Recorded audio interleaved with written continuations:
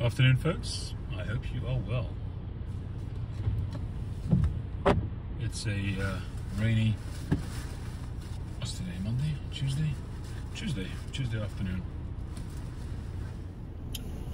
And I have with me my latest LCS skipper pipe.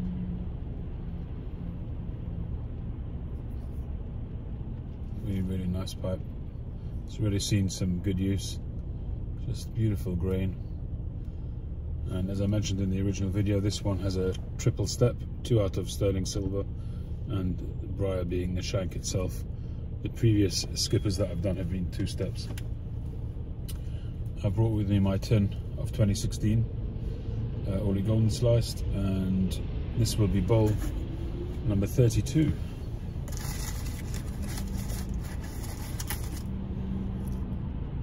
Hopefully, I'm trying to see if I can get to 40 bowls, which even if I do, in reality it's less, because a lot of the bowls that I've had are around maybe a half or 2/3 full.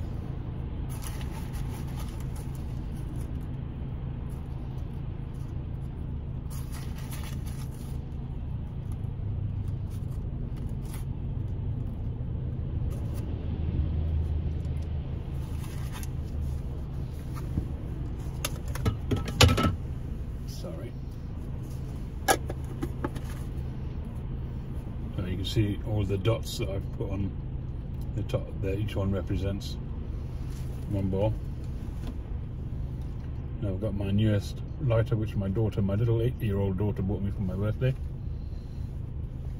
and I've changed the insert. The insert was a regular, and I've changed it for a pipe insert.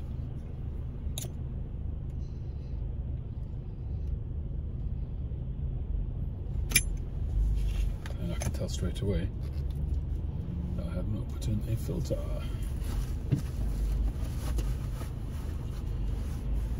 I brought them with me.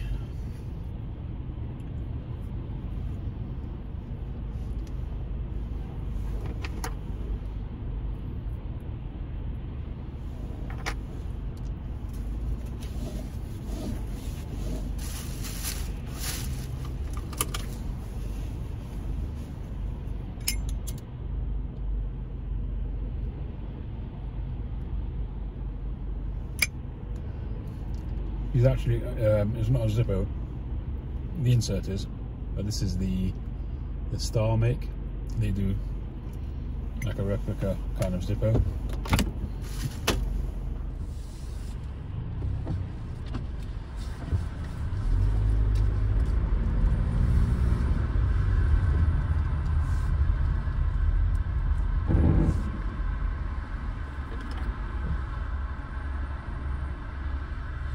I first became aware of the brand, the Star brand, when I first bought my first ever Zippo. I think it was the Jack Daniels one.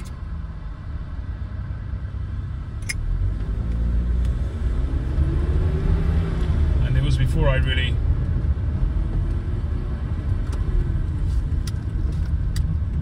had gotten to grips with the idea of learning how to use a Zippo. You know, letting it burn off a little bit of that fuel flavour, that petrol flavour. It's very much in the early days, and so I was on the lookout for something that could. I wanted to use a Zippo, but I didn't want to use the fuel, the petrol.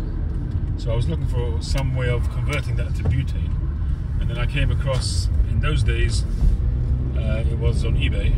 I hardly use eBay nowadays, but nowadays everything's on Amazon. But in those days, I was an avid eBay user, and I came across that Star brand where you could buy a butane insert for the Zippo lighters. It had like a push button. No, actually, it was a turning wheel as well. It was a Flint operated one, and it had a flame size regulator on the base of the insert. But I found them to be extremely unreliable. You couldn't rely on the flame. Sometimes it was tiny, sometimes it was large. And after a while I just gave up. Then I went over to regular butane lighters, think at that stage I bought the Peterson Old Boy style.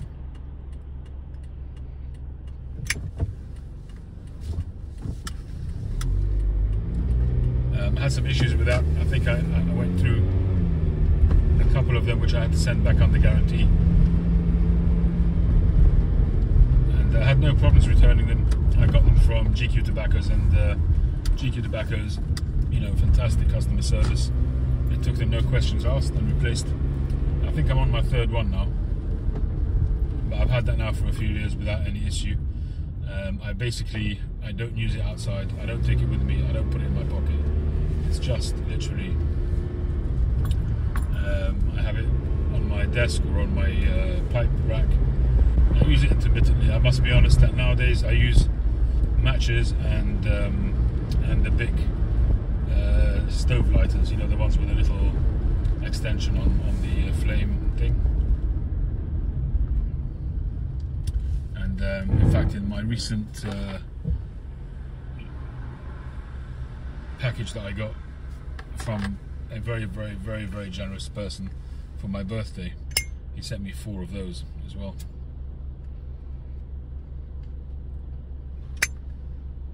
And I'm only using this lighter because this one was bought by my daughter, so I just want to use it. So, but they're very, very good, the other big lighters. So actually I opened up that package during London Calling on Saturday night. If you're interested in seeing what he sent me an awesome package, just really an unbelievable package. It's got to be the biggest package I've ever had, I think. Just ridiculous generosity. He sent me a beautiful wooden ashtray, a full box of Oliva Serie V Anniversario 135. I guess that's the 135th anniversary of Oliva, with a vitola that I've never seen before. So it's broad at the top and narrow at the bottom. It's like a reverse perfecto or something. It's not even that. It's just like a rounded top, which is broad, probably a 54 ring gauge, and down at the bottom it tapers down to something like a I don't know, maybe a 44 ring gauge at the bottom.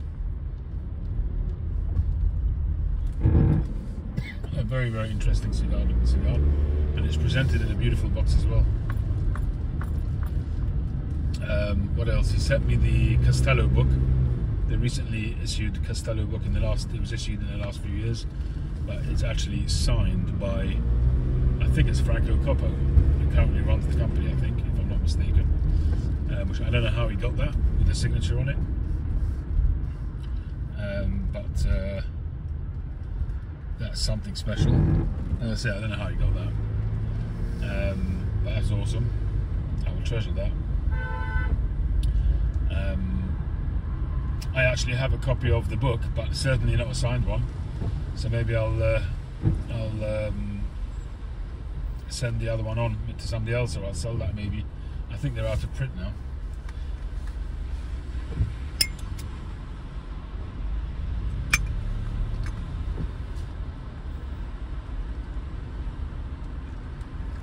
So really awesome to get one signed.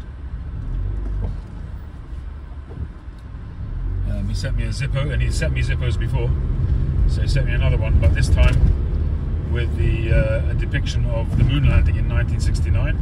1969 being my birth year, so again very thoughtful, a very generous gift. He sent me a bunch of cigars, additional sort of pack of cigars, mostly Camachos. He sent me some pipe tobacco. He sent me some olive gold sliced, of course, and a tin of BU or Biju, Cornell and Deal, which I'm looking forward to trying that. A very thoughtful, never mind generous, but a very thoughtful, because a lot of it is personalised, and a lot of it makes a lot of sense. And that person, obviously, I know him very well. He knows me very well, and he knows what I like. So very, very generous, a very thoughtful package. But far too generous. I've told him that he's nuts. I told him he's crazy. .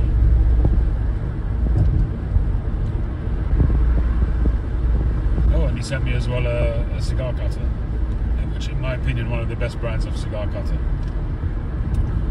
So that was very nice as well, and I have used that cigar cutter already.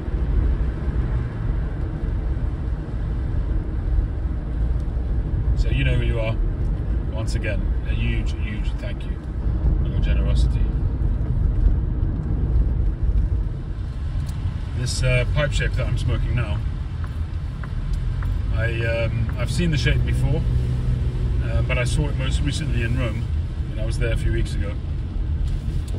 It's the Rinaldo Skipper, it's called, and in actual fact, the shape is actually a little bit counterintuitive. You can see how the taper of the stem goes in, rather than being in line with the shank. And originally, when I first saw the shape, I thought it was a bit odd, but in reality, if you look at it, it's basically the shank tapers from being very wide down the stem to being narrower, and then it goes from the stem being narrower to being tapered wide in the opposite direction. And once I got my head around that, it actually makes a lot of sense. And the shape, once it grows on you, it's a fantastic shape. It's very well balanced in terms of the design.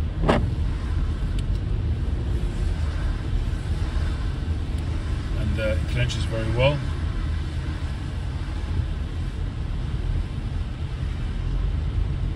And because the shank is quite wide, so the base of the bowl is also quite wide, which means that you get really nice thick walls because the walls taper down from the top. So the majority of the smoke has got a really wide thickness on the bowl, and it just means that you get a really nice cool smoke. And even the first couple of bowls of tobacco that I had in here were usually, or not usually, but often, the bowl would get quite hot because there's no cake in there yet. On this one, it was just warm to the touch, not hot.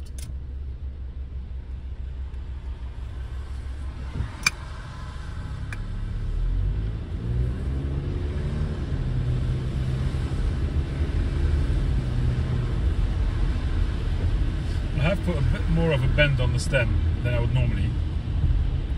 Usually the button of the stem would be parallel to the top of the bowl, so it would be in the same plane, the same level, if you like. Not necessarily the same height, but on the same plane. So that would prevent, when you're smoking it, that would prevent the smoke from scorching the back, the rear side of the bowl, if that makes any sense.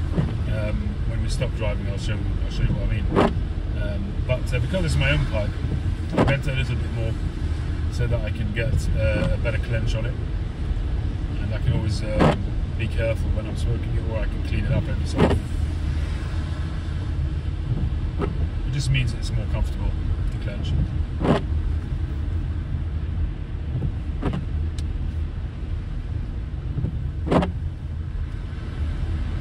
So a few words about the consignment tobacco sale.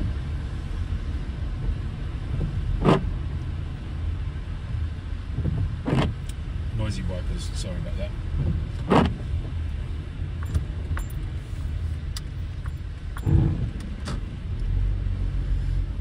Yeah, so a few words about the tobacco sale. I started the sale, I kind of debated in my mind whether to start it before Passover or not, because once Passover starts, it's very intermittent. My access, the days that I work, the days that I've got access to my computer are very intermittent. It's an 8-day period where some days I can use my computer, some days I can't. And as I've explained in other videos, but the bottom line is that my access is intermittent. And even on the days that I do have access, it's very much a family-oriented time, and my house is full, which is very nice. It's beautiful. You know, obviously feel blessed to have family around. So I've got my married kids here, my grandkids staying. So it's a very busy family kind of time, and so I can't dedicate as much time as I would have liked.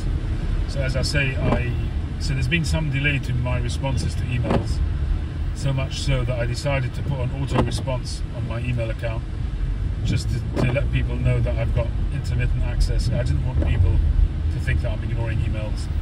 I didn't want people to get nervous if they'd sent a payment that they weren't getting a response. So I just want to reiterate that my email access is intermittent at the moment. I'm up to date now. I spent a few hours on it this morning, so I'm up to date now. But any more purchases that come through the day, again, will be intermittent, because I've got a very busy day today. I'm on the way to my mum, who's in hospital again, so I'll be spending the day there. And this evening, hopefully I'll come back at some point this evening. I've got another one of my married kids coming in with their kids, so again my access will be intermittent. So as I say, I debated whether or not to do that first batch just before Passover, and maybe in hindsight it would have been better that I wouldn't have done it, but what's done is done now. Most people are really very understanding, and that's good. The tobaccos aren't going anywhere. If you bought them, they're yours.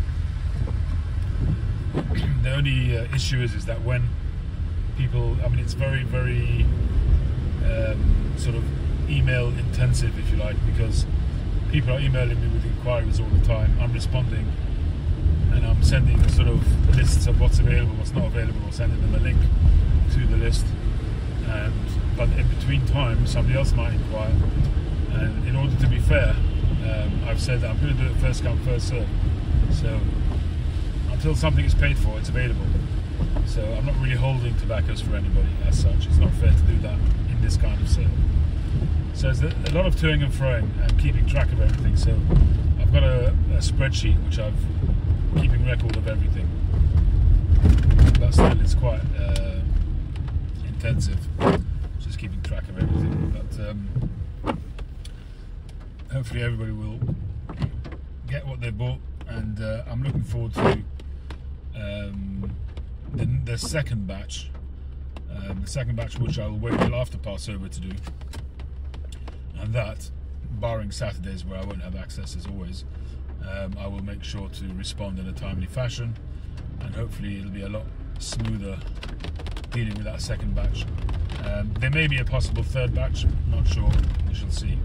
I haven't, how many did I put in the current batch?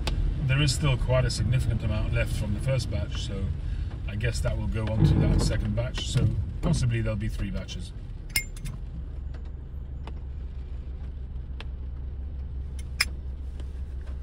And at some point I've got to make a start on the pipes as well, but that's not going to happen until after Passover. There's something like 60 or 70 pipes, and that's, you know, I've got to prepare the pipes, I've got to clean them and polish them, make them presentable. I mean, a lot of them are unsmoked, so that won't be too difficult, but they still need to be polished up and, you know, make them look their best.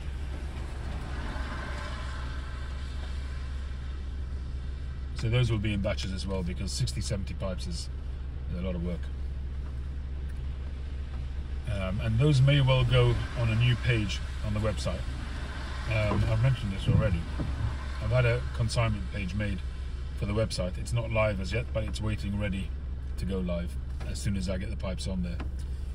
So what I'll probably do initially is do, like now, I'll do a video, and whatever goes in the video sort of in short order, I'll do through the video, and then whatever's left I'll put up on the consignment page, and people can just browse them, look at the pictures, look at the dimensions, and buy them whenever they fancy. There's no particular rush. There'll be the consignment is with me for a few months now, so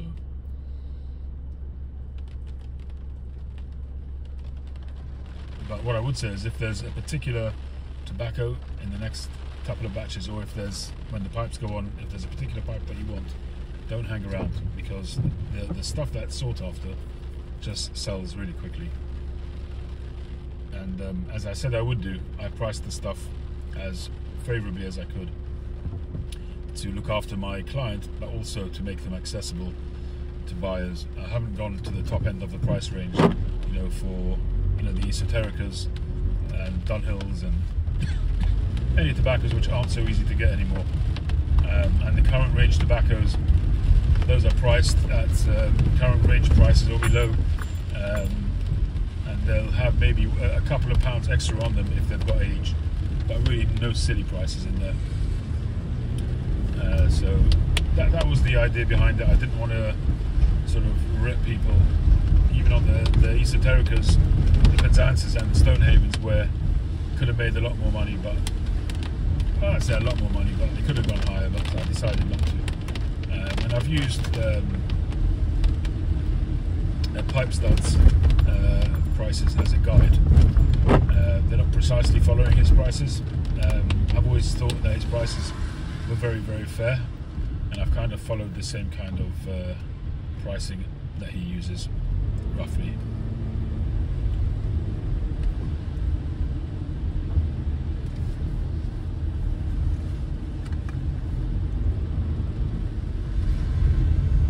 I saw a comment which I think was taken down afterwards by the person who made the comment, but still the comment came up in my feed.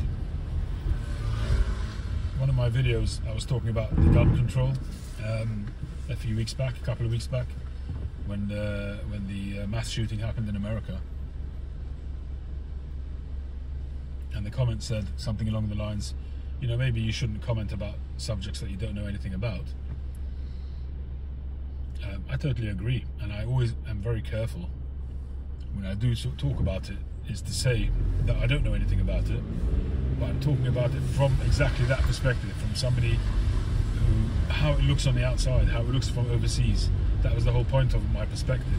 I wasn't trying to give a knowledgeable, I wasn't trying to display a knowledgeable or in-depth understanding of the situation, but to give an idea of what it looks like to us, to people who don't understand it, to people who are overseas and who have just a superficial view of what's going on.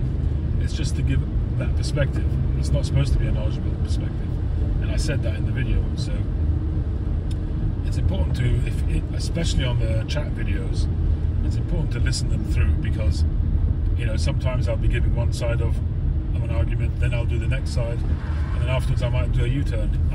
Most of the time these are unscripted, and they're just me chatting. It's a chat. I'm not trying to give a definitive view of the matter. It's just a chat, you know. It's not supposed to be something that you can rely on. It's just that. It's an informal chat. That's what it is. If that doesn't suit you, then, you know, maybe don't watch those videos, because they might irritate you. We're just driving past London Zoo at the moment. Although I'd prefer to be going to London Zoo than going to hospital, but there we go. You've got to do what you got to do. It's a very traditional time during the Passover festival for families to go out on day sort of trips, and London Zoo is a very popular one for sure. Although this weather is not going to be great, not very conducive to outdoor zoo visits, but there you go.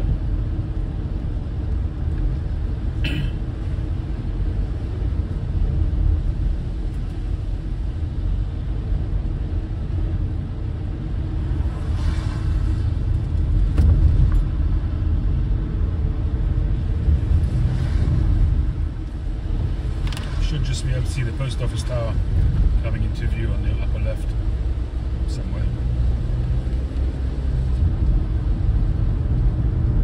This is a very posh part of town. We're currently in the outer circle around, is it Hyde Park? Regent's Park.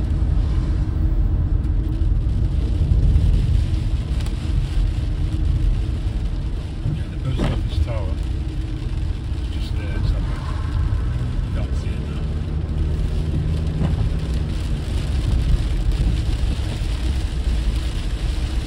I'm not entirely sure, but the buildings on the left sort of look very sort of Roman style buildings.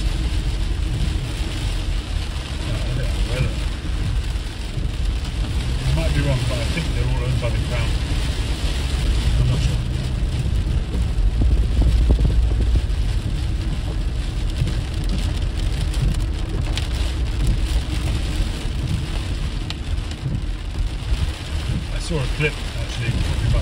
saw a clip this morning of somebody, Princess Anne, at some kind of function, and somebody in the audience asked her something about Buckingham Palace. How does she feel about owning such a, having such a beautiful, magnificent private dwelling? And she answered, well, it's actually not a private dwelling, it's owned by the state. And she doesn't live there, only the Queen lives there at the time when she had that.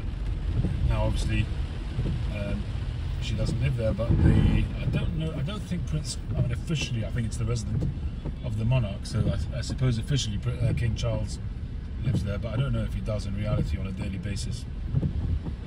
But it did make me mindful of how Princess Anne kind of reminds me of the Queen in how beautiful she is, and she keeps her composure, she keeps out of the limelight. And although the Queen couldn't keep out of the limelight because she was the Queen, that big green building up here, the white and green building, is where I'm going. It's the UCH Hospital. Sadly, I've been there far too many times recently.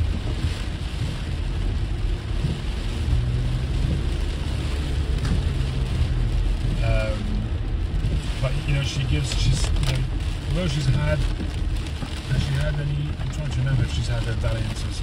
I think she has in the past, but even so, I'm mixing up with Princess Margaret.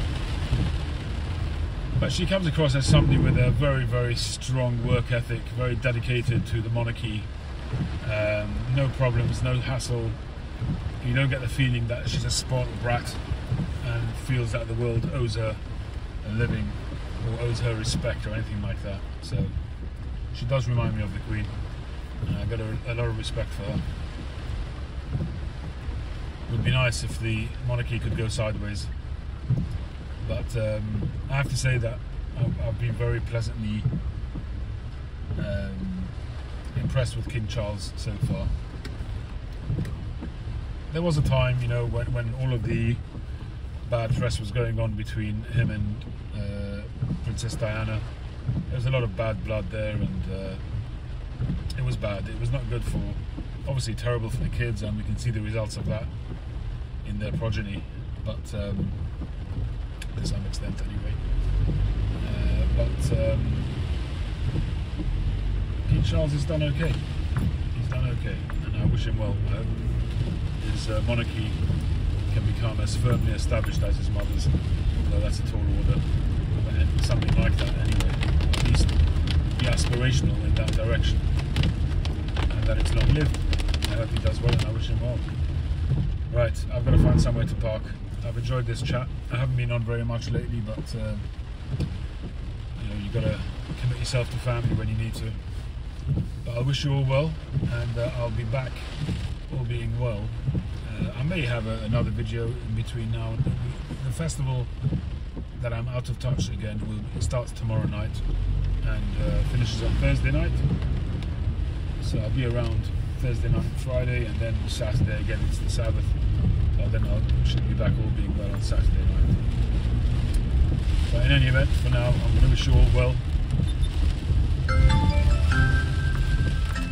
Sorry, phone call came in there. I'm just going to wish you well, and I'll catch you on the next one.